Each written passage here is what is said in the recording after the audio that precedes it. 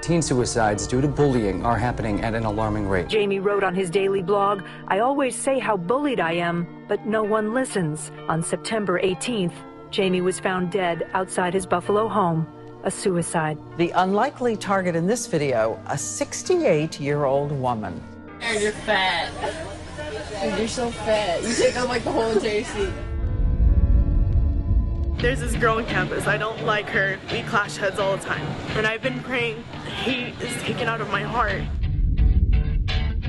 Most of the time, I'm scared of myself. Because if he says something, he might not know that that might be that thing that actually tear through me. They would mock my voice. They would ask me if I was a girl. So I chased him down the hallway. I grabbed him and I slammed him on his head. Here you have a kid that got suspended from school for basically bullying someone. It was planned days in advance. 2 were supposed to hold him. 1 was supposed to get the door. I dropped to the ground and tried to protect my body, and he just kept hitting me and hitting me and hitting me until the bell rang. You can either choose to live your life hiding it, or you can choose to live your life proud of who you are.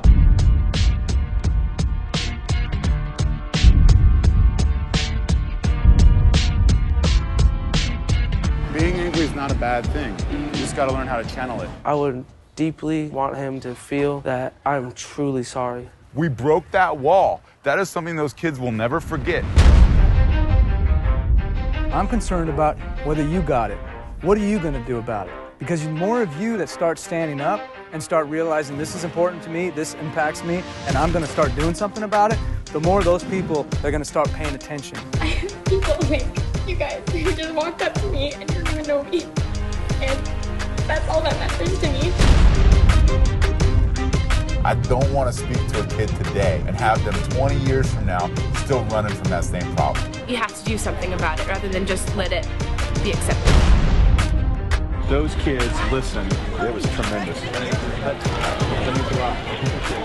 You deserve it.